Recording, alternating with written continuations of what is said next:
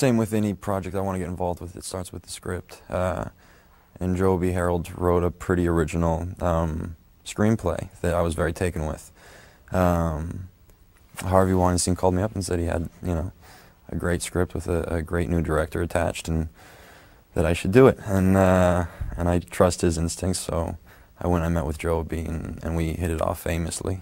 And he clearly had a very defined vision, you know, and I trusted him implicitly.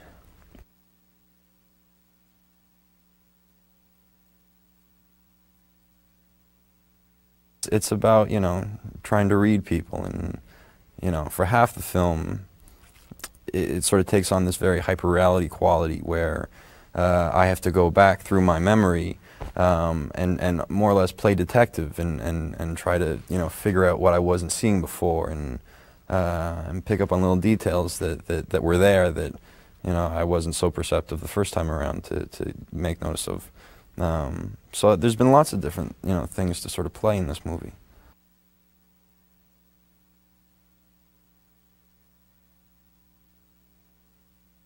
When I found out that Terrence was interested, I obviously was very excited. I think he's the genuine article, you know, phenomenal talent.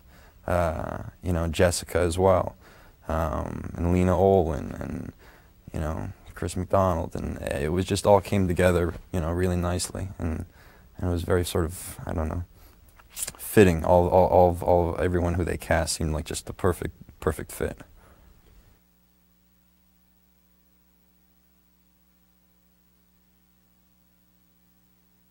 Well, he goes in for this operation and experiences anesthetic awareness, which is something that is quite prevalent these days, I guess. You know, hundreds of thousands of lawsuits each year that deal with this very thing, where people go in for an operation or something where they get put under, and they can and they remember something, or they experience it, and they either hear it or they felt something, or either way they weren't completely under, and it is terrifying apparently. I mean, as you can imagine, because you're more or less paralyzed, and you can't do anything about it.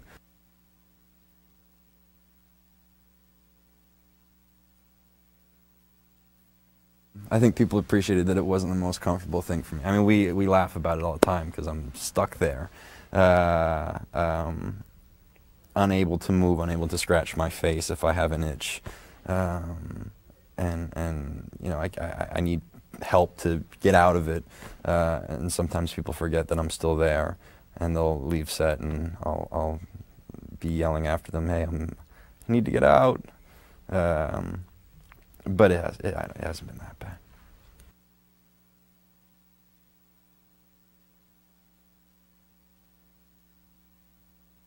I hope people will enjoy the story. I mean, it's just a really interesting, original story that I hope people will respond to. I mean, it's pretty simple and straightforward, but it hasn't been done yet, so I hope it'll work on that level.